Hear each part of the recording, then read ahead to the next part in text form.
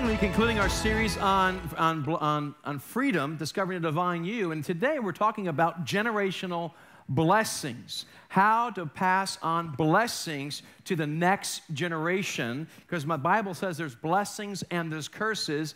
Like, oh, what is all this weird stuff? I'll explain it to you. And basically, a blessing is when God's in your life. When God's in your life and the favor of God is on you, that's blessing. When God's protection and favor and presence is not upon us, that's a curse. It's real simple. And when you're no longer under God's umbrella, that's a problem. The enemy has free reign. And so blessing is what we want to see happen. And so today we're talking about generational blessing and curses. And so I want to mention it to you. Now, that's what it's really about. And so what we want to be able to do is to help the next generation to be freer than we are today, to help, to bless them and send them on the way that God would have us go. And so I want to talk to you in a few moments about that. I want to go ahead and start off right off the bat reading the scripture because the Bible talks about generational blessings and curses.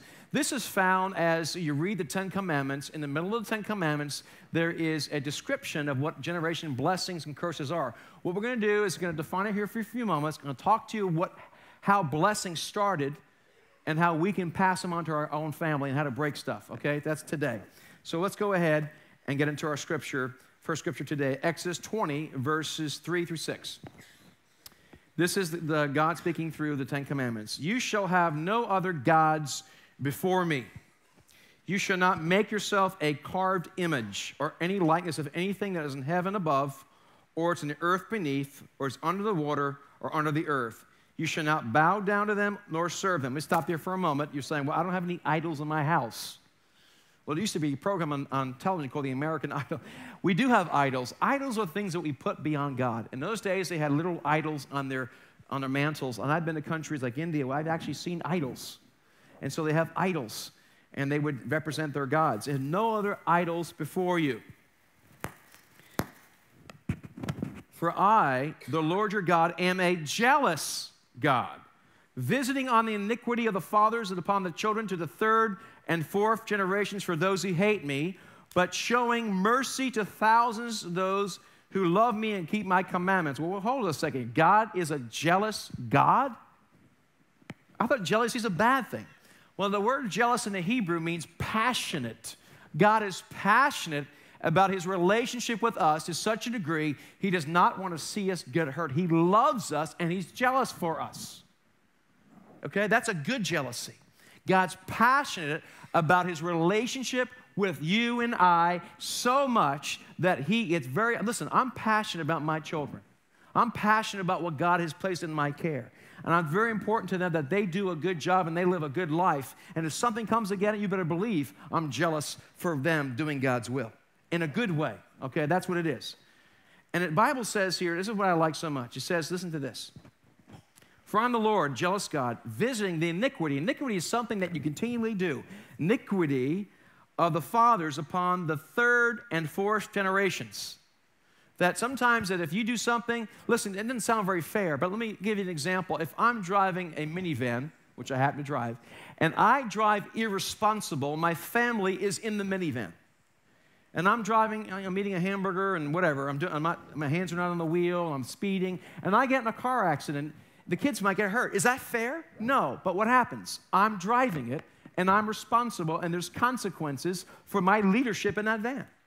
And make no mistake, there are consequences for your actions upon the next generation, whether good or bad. And so it doesn't sound fair, but it's the way it is. So I'm a jealous God, visiting iniquity of the third or fourth generations. But listen to this. I love this. God's default setting is not curses, it's blessings. But, what does it say here? But showing mercy to what? Not 3 or 4 generations, but thousands of those who love me and keep my commandments. In other words, God is not some angry God waiting to beat somebody across the head. He wants to bless us, not curse us, But if we don't behave properly and we open the door to the enemy, there can be curses of the 3 or 4 generations. Why is it there's certain families that, my goodness, the father drank, the mother drank, the grandfather drank, the great-grandfather drank, and they're drunks too? Well, why is it this person's so prideful? Have you heard of an Irish temper? You know, or how about the Germans? I'm German. I keep on telling them it, and they make great automobiles. They're engineers. In fact, they've done studies here. This is a growing body of evidence in the study of genetics that they say, according to much research, that our DNA is written by our behavior. In other words, if you let's suppose you like basketball, and you do it as a young child, you do it all the time, you love basketball. Well, that actually gets written to your DNA. So when you have kids, chances are they might like basketball too. Now, my great-grandfather was born in Germany in 1860-something. Can you believe it? And he played the violin. He was a musician. Well, my dad was also a musician. And so that came upon me, and I play guitar. And then apparently it's upon my son and my kids. They also are musically inclined. Now, as far as being a handyman, my grandfather was an engineer. He made things. I didn't get that at all. I am just pathetic with a hammer. But my grandfather was an amazing engineer. He would make things. They were factory owners in Germany. And so, and then my grandparents decided they served the Lord. And my grandparents served the Lord. My parents served the Lord. Now I'm serving the Lord. My dad's a pastor. I'm a second-generation pastor. There's something about generational blessings and cursings. Now, my father came from a dysfunctional household, but he drew a line in the sand. He says, I'm going to serve God, and he broke the generational curse of poverty and of all kinds of abuse, and he went forward. Out of alcoholism, out of all kinds of nonsense, my father broke forward. And my mother, amen, thank you. All 2 of you out there. And so he drew a line in the sand saying, no more, I'm going forward. And so this is the good news. You and I can cut off the past and bring the new of God's blessing. I'm going to show you in a few moments how you can do such, because it's really true. The Bible says you shall know the truth, and the truth will set you free. And so this is what happens. A lot of us live in poverty. If we don't know who you are in Christ, you can live in poverty. I heard of a story of a man that was on the street pushing a shopping cart. He had over $650,000 in the bank plus real estate, and he died, and they didn't realize this man had a fortune, but he didn't utilize it. Many of us don't recognize that God has given us an inheritance through the blood of Jesus Christ, through the promises of God, that we can pass generations onto our children and our children's children. Have you ever heard, there's a guy by the name of Jonathan Edwards. He was a revivalist in the 1700s. In fact, he used to go down Whitney Avenue and literally went down Route 10 and did revivals in some of the churches that are no longer here anymore. And there was a great awakening in New England prior, and amazing wells were dug in the past of revival right here in New England. And we're believing God for it to happen again. But he was a man of great stature, and he was a man that served God, and he raised his kids. And I actually met his great-grandson, whose name happens to be Jonathan Edwards, and he's a philanthropist, and he helps ministries, and his godly line went on. And I read a study about it by turn of the last century. An American educator, Pastor A.E. Winship, decided to trace the descendants of Jonathan Edwards almost 150 years after his death. His findings are astounding, I'm reading here, especially when compared to a man by the name of Max Jukes. Sounds like a boxer.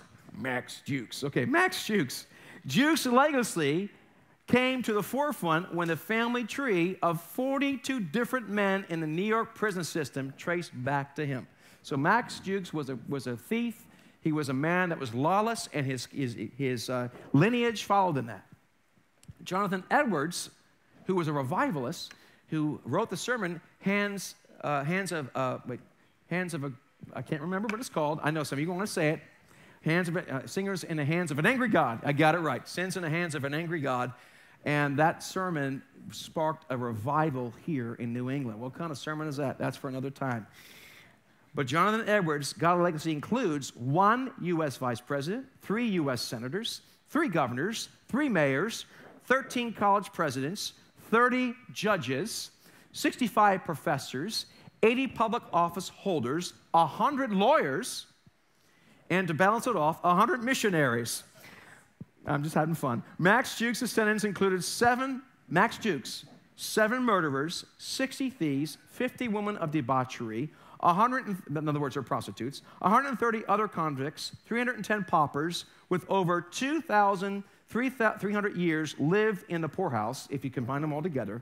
400 of them were physically wrecked by indulgent living, and it was estimated that Max Duke's descendants cost the state of New York more than $6.5 million. So there you have an example of a godly legacy to Jonathan Edwards and Max Jukes. Don't name your child Max Jukes. But there is something to be said about generation blessings and generation cursings. I don't know about you, but I want to have blessings follow me. In fact, it's my design and hope that my children would supersede me in every capacity possible. It always befuddles me, and I scratch my head in bewilderment when I hear of parents jealous of their kids. How does that happen? I don't get that. But as far as my wife and I are concerned, we want to see our kids be better and stronger and greater than we ever had been. But there's something I want to bring to your attention here. There's something that we can do. We can break past. If you have a past that's really bad, you have a past where your mother and father were in poverty, or you have a past where they're involved with drug addiction, or maybe there's been like divorce in your family from generation to generation to generation. Maybe there's been issues with pride, issues with sickness. My grandfather died of a heart attack when he was 45. My father died of a heart attack when he was 45, and I'm 44 and a half. I guess I'm going to die. No, you don't have to live under that kind of thing. Because there's several things that affect you and what you have.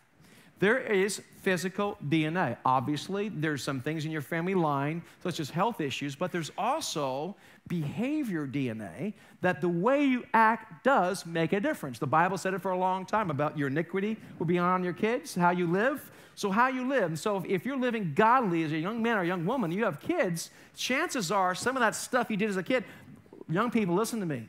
If you think you can just go crazy until you're 25 and get it right, I had news for you. Plant the seeds of righteousness when you're young. Because that baggage could be passed on to your kids. We'll talk about how to break it off in a little bit later. And so your behavior does that. And there is spiritual DNA. The enemy is not dumb. He knows how to do it. He says, okay, the grandfather had a trouble with drinking. Therefore, let's deal with this guy, Jack, who's the 3rd generation. Let's kind of tempt him in the area of drinking because he's weak. That's in his family lineage. So we can mess with that. And that's what the enemy will do. I mean, face it, I know people that breed dogs. Different dogs have different characteristics, with different families have different characteristics as well, through genetics. So there's physical genetics, there's behavioral genetics, and there's spiritual genetics. Make no mistake about it. It all works. And so you can break it by the power and the blood of Christ, which I'm going to show you in a few moments. So I want to take you back to something I preached a while ago. It's one of the things I pray nearly every single day. Would you please go to your Bibles to Genesis 12, verses 1 through 3. We're going to look at this, look at the significance of these verses and how it applies to us today. And I believe this is the launch pad, pun intended, to help us to break the generational curses and pronounce blessings upon our families and our families. All right. In Genesis 12, Abram at the time was living in the area of Iraq and Iran. Apparently a lot of paganism was going on then. Some studies reveal from archaeology that some of them, they worship the Baal. They worship the calf. They actually worship like a bull god. Isn't it interesting later on through Israel's history when they walked away from God, what do? They worship what? The calf. So that came all the way from his ancestry. But what could happen here? Chapter 12, verse 1. Now the Lord had said to Abram, get out of your country and from your family and from your father's house. Well, let me say something very clear. This is really encouraging to me. God wants us to get out of our country. Not because of the elections that are going on right now. But he wants us to get out of our country. What does he mean by that? Is that our association with our country, I am first a citizen of heaven, second a citizen of the United States of America. And if our country goes off the deep end, I'm not going to follow it. I'm going to follow God. Consequences come where they will. And so he's telling to Abram, get out of your country. You have to be willing to get out of our culture. Our culture is very materialistic. Our culture is very self-centered. Are you willing to get out of it? Get out of it. And it says, from your family. Are you willing to leave your family behind? Jesus said, he who doesn't hate his mother and father is not worthy of me. It doesn't mean that we hate our mother and father. He says, compared to me. That Jesus has to be the number one priority in our life above our family. And I know people in this church that have decided to serve God despite their country and despite their family. The Gamahadis, I think they're back there. And they're going to become American citizens next week. Come on.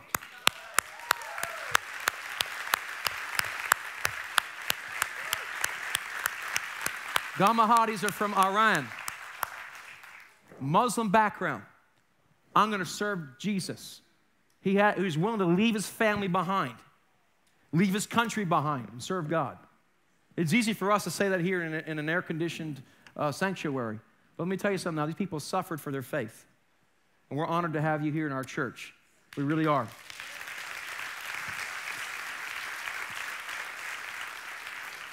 Get out of your country and from your family and from your father's house. Some people do, you know, it's like the Godfather. No, you got to be willing to break away from your family if they're not serving God.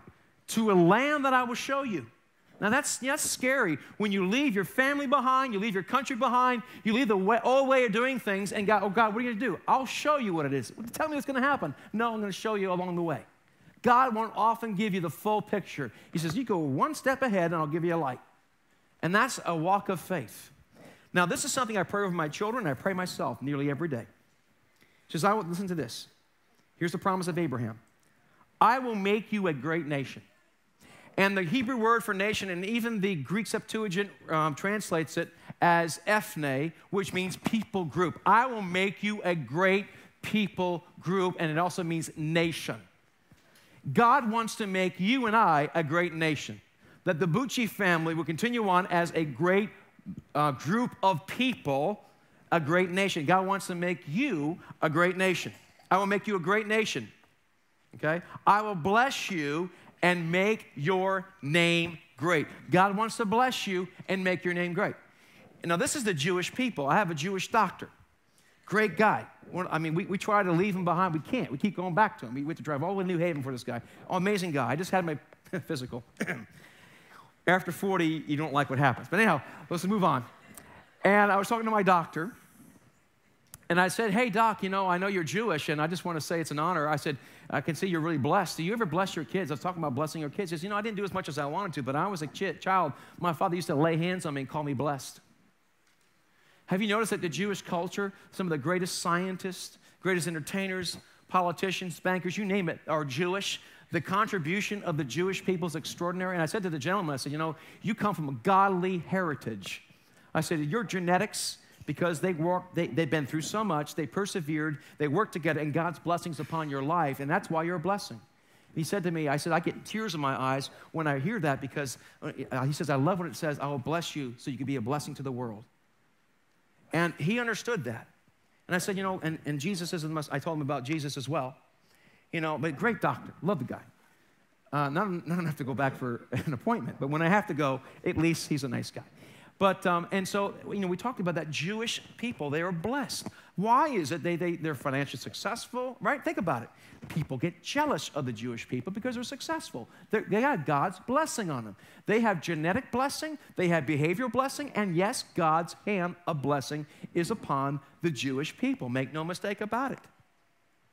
And to me, it's actually supernatural that anti-Semitic is rising in our culture today.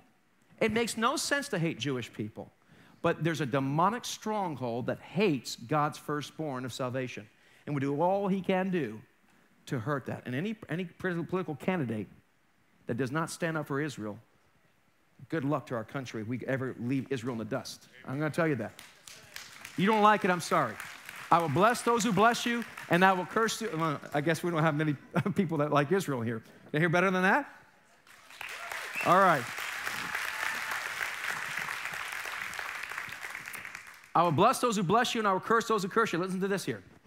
I will make you a great nation. I will bless you and make your name great. and you shall be a blessing. God blesses us so we can be a blessing to other people. It's not so we can be rich and drive around in a shiny car with a shiny ring and a shiny house. Look at me, my kids are going here. No, it's God blesses us so we could bless others. That's what it's all about, to make the world a better place for Christ Jesus. Verse 3, I will bless those who bless you, and I will curse him who curses you. Whoa, I don't like that. It's negative. Well, you know what? I've grown up and I've seen what God has done for us as a family. Now, please don't, I'm not saying this pridefully. I'm saying this as a matter of fact. I get a little anxious when I see what has happened to people that have come against our family growing up. My dad stand in righteousness, and he said, Lord, he said, we're going to hand them over to the Lord. Lord, we give them to you. You deal with it. No. Let me tell you what things have happened. It's alarming. It's scary. And so, seriously, God will take care of you. You give it to God, God will take care of it. And we pray, and I don't want harming anybody, but let me just tell you something. I've seen God curse those that have cursed us. Pastor, how can you say that? I just said it. It's very simple. And I know it's a bit sobering. And believe me, I don't go around with a witch's breath. Yeah, I'm going to put a curse on. No, it's not about that. No, we're not going to do that, okay? You like that? Now you like it, huh? Forget about Israel. You like it? Okay. It's not about that. But God protects us. He does. And so God is, God, I give it to you, Lord. I'm going to let it, instead of carrying it in your gut, God, I hand it to you. And God is taking care of it. God will take care of you. This is the issue. If you don't understand who you are, then you can't have the inheritance that's yours. If you don't know how much money's in the bank, then you can't write checks. Right? Those checks of blessing that God has given us. Now we'll continue on. And you shall be I will bless those who bless you, and curse those who curse you. And in you, all the families of the earth will be blessed. I put my hands on my children's head, and I pray this scripture over them nearly every single day.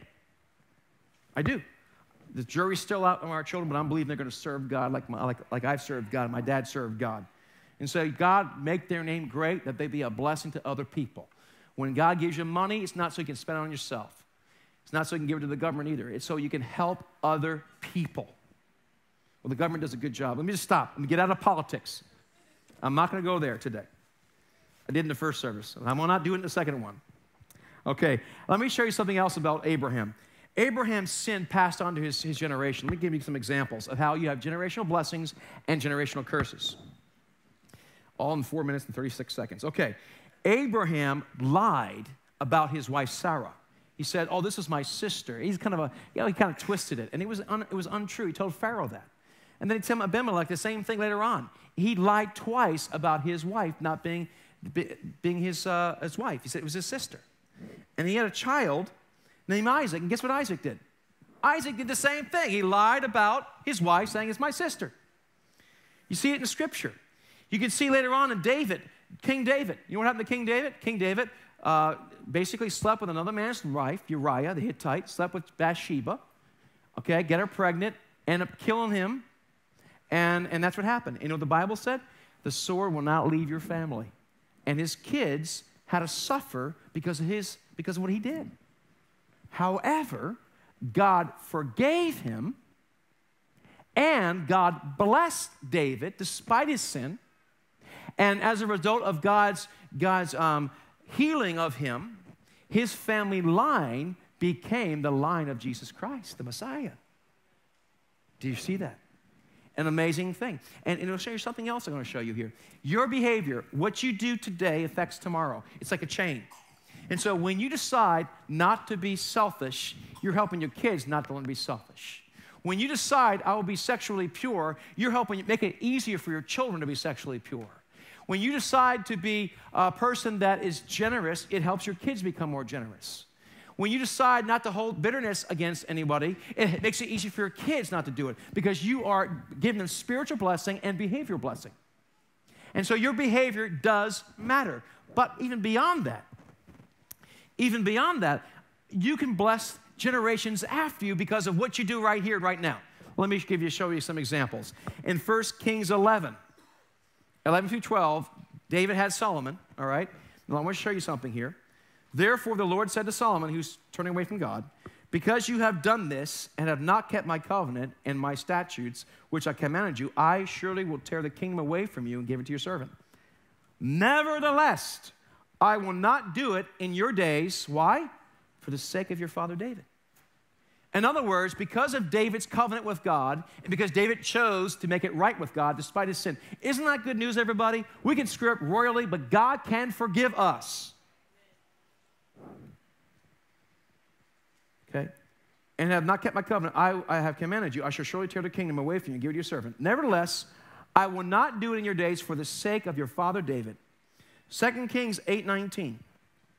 Yet the Lord will not destroy Judah for the sake of his servant David, as he promised him, to give him a lamp for his sons forever. You see, David chose blessing, and the blessings followed him even when the next generation messed up. And I believe, grandparents, that you have made a chance and statement, I'm standing for God, and your grandkids will get extra grace because of what you've done. I'm telling you. And that's why it's important, teenagers and young people, how you live now will affect your children. So choose well now. People don't even think about kids yet. I will tell you, you know what? It comes quick. I remember being a teenager like yesterday, and it comes quick. And so we have here later on in King Hezekiah and Isaiah, it talks about 37:35, when Sennacherib was coming against Israel, king of Assyria. Listen what the Bible has to say. He shall not come into this city, nor shoot the arrow there, nor come. Why? For I will defend the city to save it for my own sake and for my servant David. So generational blessings can follow us based upon how you and I respond to God. Can you see that? Now I got some better news for you. I got some great news for you today. Great news that you don't have to live with a curse upon your life. Let me show you how. Please turn to Galatians chapter 3, verse 13. I love what it says here. Listen, the word of God is powerful, sharper than any two-edged sword, cutting between soul and spirit. This can change our life. If you take it in and receive it today, you can break generational curses right here this morning. Galatians 3:13 to 14. Christ has redeemed us from the curse of the law, having become a curse for us. For it is written, cursed is everything that hangs on a tree. So Christ became a curse to break the curse. Verse 14, that the blessings of Abraham, listen to that the blessings of Abraham might come upon the Gentiles in Christ Jesus. Yes, Genesis 12, 1 through 4 applies to us. Why? Because the blessings of Abraham are ours in Christ Jesus. Do you see that? Okay? That the blessings of Abraham might come upon the Gentiles in Christ Jesus, that we might receive the promise of the Spirit through faith. So the same promises given, I will make your name great, that you could be a blessing to others. I will bless those who bless you. I will curse those that curse you. And by your name, by your line, all the families of the earth will be blessed. That's how Cornerstone should see itself. That's how you should see yourself, because it's your commission from God. You are a child of Abraham if you're of Christ Jesus. And look at later on. Galatians 3:26. For you are all sons of God. When he says sons of God, he means sons of God. And sons were able to receive the inheritance. And he's not just talking to men, he's talking to women too. Okay? For you are all sons of God through how? How? Through faith in Christ Jesus. You know, when I'm telling you this morning, it takes faith. I was just thinking this morning in the shower. A lot of thinking in the shower. That's why our water bill is so expensive. No, we don't have a water bill. We have a well. I just lied. Okay. But nevertheless, I was thinking this morning, of a lot of people that I've known through the years that have based their relationship on Jesus Christ upon emotion. And they're a wreck today. And I don't know why it's not in my notes, but I think I need to say it to somebody. Do not base your relationship with Jesus Christ or God on your emotions. You need to base it on the unshakable, unmovable Word of God. That I'm going to stand, no matter how I feel, I'm going to stand on the Word of God. Because your feelings will come and go. And I've seen a lot of unstable people. And unfortunately, within our tradition of people that believe in the Spirit of God moving today, we tend to worship God through our emotions and throw our minds away and throw our will away. We have to worship God with everything, including our emotions. But you have to stand on the Word of God even when it does not make sense. You can say, I'm going to go ahead. I'm going towards north. I don't care how bad the storm is. I'm standing on the word of God. I will never leave you. I will never forsake you. For the joy set before me, you throw your anchor ahead and you keep going. Don't let your emotions dictate how you live your life. And that's why at Cornerstone Church, as much as we love the Spirit of God, we love all that, but we stand primarily, it's got to be on the Word. And that's why you need to get in the Word. And so that's a little side note, back to our regularly scheduled program, as I always tell you. So what does the Bible say here? For you're all sons of God through faith in Christ Jesus.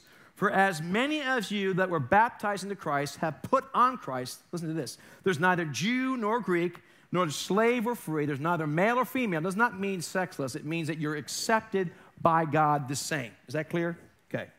You are all one in Christ Jesus. And listen to this. This is important. And if you are Christ, then you are whose? Abraham's seed and what?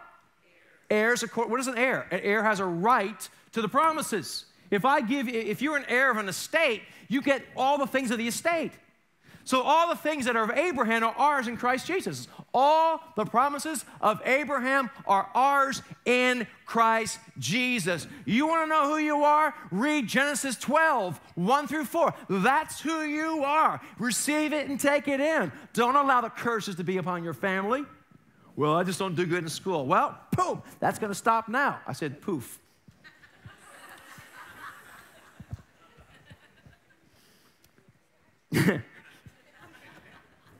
I'm not one of those president's candidates that take to swear from the podium. Okay.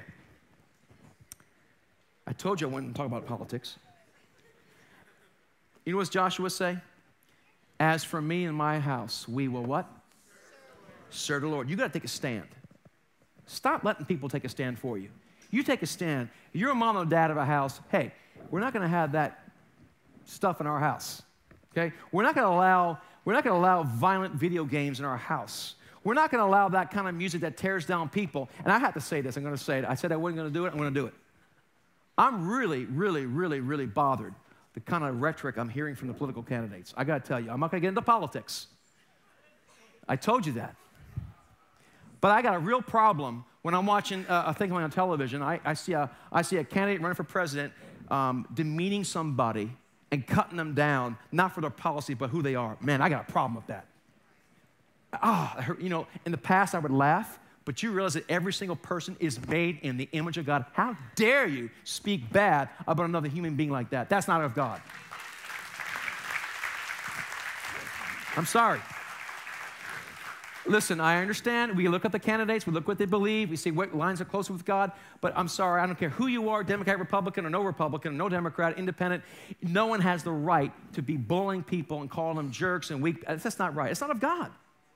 And so, you know, I may agree with what they're saying or may not disagree. It's not right to knock someone down and make fun of them. I don't like the comedians on television and they make fun of people. It's not God's will for us to beat each other up with our words. It's not right. You can say what they're doing is wrong. You can say their policies are wrong. You can say that it will lead us off the cliff, economic cliff, the moral cliff. That's fine. But don't be telling someone you're a loser. I'm sorry. That's not right.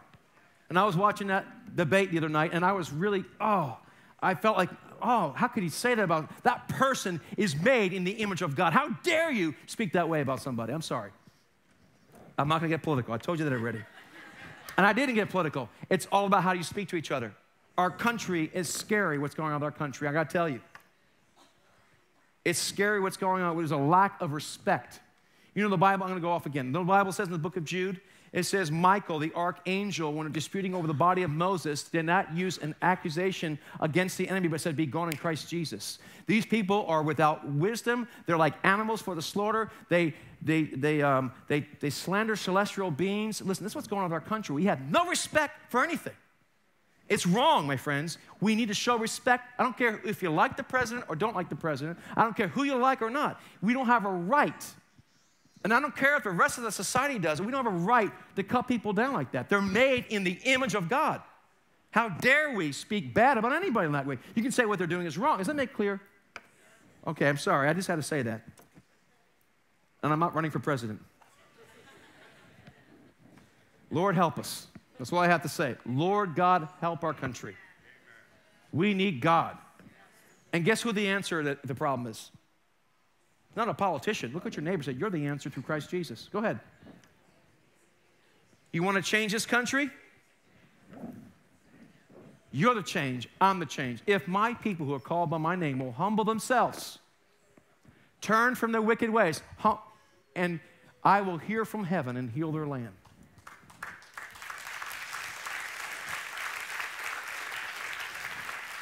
I've been doing this now 18, 19 years now, being a pastor. I've never, ever from the pulpit said what I just said, but I have to. We can't allow that kind of, I don't want that on our, listen, I'm going to cut myself off from I'm not going to participate in our country like that. I cut myself from I'm a citizen of heaven. I will not put up with that nonsense. And if I hear people saying junk on the school bus to the kids, you do not speak bad about someone. Everyone's made in the image of God, whether you like them or not. Okay, I'm sorry. No, I'm not sorry. Back to what we're talking about, which has everything we're talking about. It's called freedom. It's called who you are in Christ. Know who you are in Christ. Every person has an opportunity to be redeemed by Jesus Christ. There's neither Jew, nor Greek, nor slave, nor free. Verse 29, and if you are Christ, then you're Abraham's seed and heirs according to the promise. That's what it's all about, folks. And I like what Joshua has to say in Joshua 24:15. If it seems evil to you to serve the Lord, have you noticed it seems evil to our society? How can you do that? That's wrong. They call good evil and evil good. And if it seems evil to you to serve the Lord, choose for yourself this day whom you will serve, whether the gods which your fathers served that were on the other side of the river, or the gods of the Amorites in those land who you dwell. But as for me and my house, we will serve the Lord. I'm drawing a line in the sand. And I'm going to serve God. Come hell, come high water, I'm going to serve God. If it costs me my life, I'm going to serve God. You have to get to that point. The Bible says in 1 Peter 2:9, but you, look at your name and say, that's you. You are a chosen generation, a royal priesthood. Why? Because of what Christ did. Your royal priesthood, a holy nation, his own special people. You are children of Abraham, that you may proclaim the praises of him who's called you out of darkness into his marvelous light, who were once not a people, but are now a people of God, and who had not obtained mercy, but now have obtained mercy. Listen, we are a royal priesthood. We are God's ambassadors. You don't have to live in a curse of yesterday. The Bible says in Deuteronomy 30:19, I call heaven and earth as a witness against you today. I set before you life and death, blessing and cursing.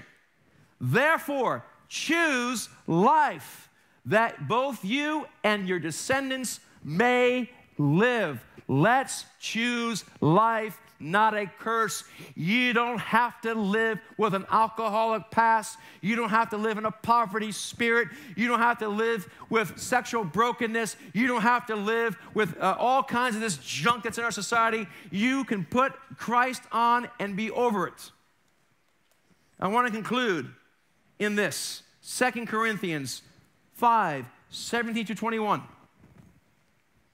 This is huge, huge, huge, huge, huge. I'm not going to get political. I told you that already.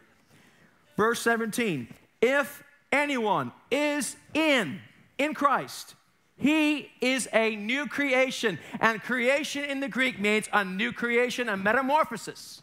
He is a new creation. I love this. All things have passed away. Behold, all things are new. Your father may have been a drunk, your mother may have been a drunk, but I draw the line in the sand. I am a new creation in Christ Jesus. My father may have had a heart attack when he was 40, but I am a new creation. I apply the blood of Christ. I apply the promises of God, and I say to you, I'm not going to put up with you. Greater is he that's within me than he that's in the world. If anyone is in Christ, he's a new creation. All things have passed away. Behold, all things have become new. Now all things are of God, who has reconciled himself through Jesus Christ and has given us the ministry of reconciliation. Our job is to help people. Listen, you don't have to live with a curse. You can live with blessing. Do you see that? And what's blessing? It's not material things. Blessing is having Christ in your life and getting all the junk off your back. Now, all things are of God, who has reconciled us through Jesus Christ and has given us the ministry of reconciliation. That is, that God was in Christ reconciling the world himself, not imputing their trespasses to them, and he has committed to us the word of reconciliation. Now then, we are ambassadors of Christ, as though God were pleading through us. God's pleading through me this morning to tell you. We implore you on Christ's behalf, be reconciled to God. Here it is. For he made him who knew no sin to be sin for us, that we might become the righteousness of God. In other words, all that baggage of your family, even the baggage of America, materialism, making fun of people, not treating people with respect, that's not of God. You know what you can do? I can just cut that off in Jesus' name. I take a blood transfusion from the blood of Christ. I am a new creation. Old things have passed away. Behold, all things are new. We have the righteousness of God. That means the curses of the past can be broken off. Now, let me tell you something. If you, again, why are you picking on alcohol? Because it's a real problem in our society today, okay? It's an obvious one I can talk about and see the problems with it, okay? Or whatever it could be, drugs, alcohol, pride. But if your father or your grandfather was an alcoholic, do not drink alcohol. Why? I'm not against alcohol. Jesus drank, okay? I get that. But if it was a stronghold in your family, stay away from it. Because the enemy sees, it used to be a problem, so we're going to go back into, don't, stay away from it. If sexual immorality was a problem in your family, maybe you grew up in a family where people are not faithful, don't even come a mile close to infidelity. Don't even talk about it. Stay away from it because it's a propensity in your family. You don't want to go back to what God's delivered you from. Is that clear? Stay away from the generational sins that got you. God broke it off of you, but don't treat it with contempt. I'm a free, I can do what I... No, don't mess with the enemy. He's constantly looking for a reason to meddle, and I don't want to give him any reason to do such. I love what it says here. 1 John 1:8. If we say we have no sin, we deceive ourselves, and the truth is not in us. But if we confess our sins, he's faithful and just to forgive us of all of our sins and cleanse us from all unrighteousness. If we say we have not sinned, we make him a liar, and his word is not in us. Listen, I don't know where you are today, but if you want to break stuff off your family line, first of all, you need the blood of Christ to do it. I mean, you can try hard, go to counseling, take medication, go to 12-step programs. Those are all phenomenal. Those are all great. Nothing wrong with them. But the ultimate breaking point is through the blood of Christ. That's how you break the curse of sin. That only happens by giving your life to Jesus Christ. If you haven't done that, there is a place called heaven and there is a place called hell. I wish I could say it wasn't. It is true. God doesn't send anyone to hell. Our default setting is hell. But God has saved us through Jesus Christ that we can be with him forever. I'm going to ask you to bow your heads. Some of you, which what I'm saying today, some of you just realize that you have never given your life to Christ. Today is the day of salvation. For those watching at home or on your iPad or whatever device you have, if you pray this prayer today and mean it with your heart, today is a new day. Today can be a day of salvation for you, and you can become a new creation in Christ Jesus and break away from the past. If you want to give your life to Christ today, I'm going to pray after me. Lord Jesus, I thank you for dying on the cross for me. I believe you are the way, you're the truth, and the life. I ask you to forgive me of all of my sins, both known and unknown. And I choose to follow you. I ask you to forgive me of all of my sins.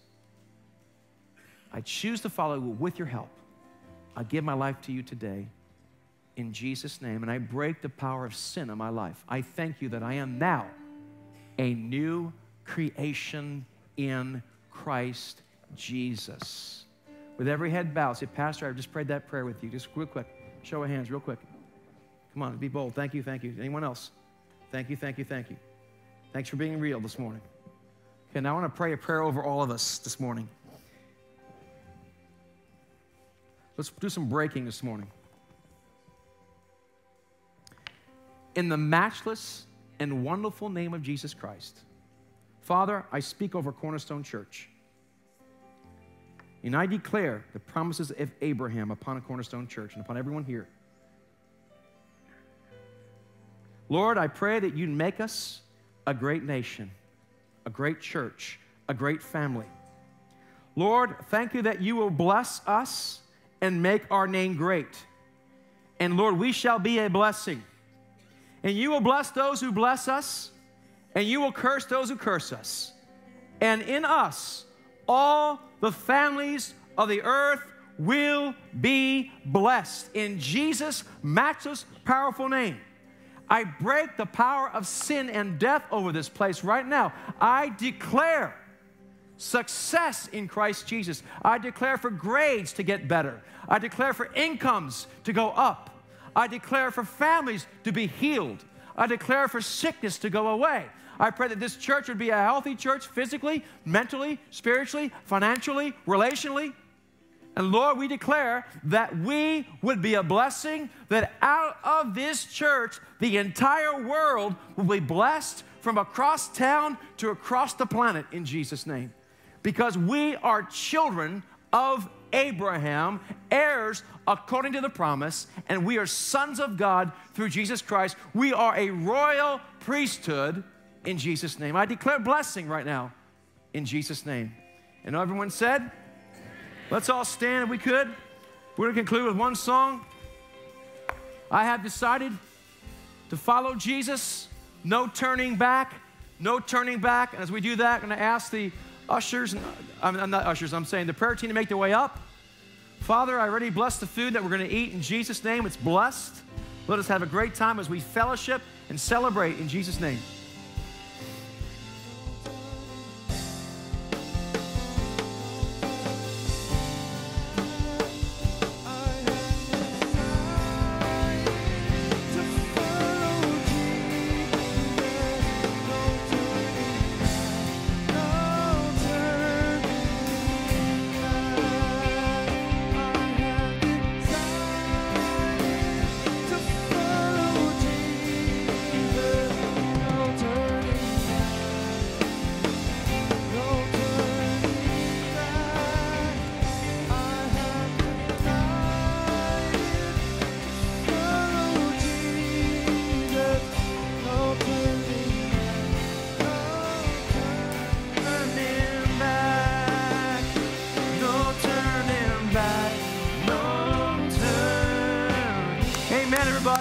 Come on, let's march forward in Jesus' name.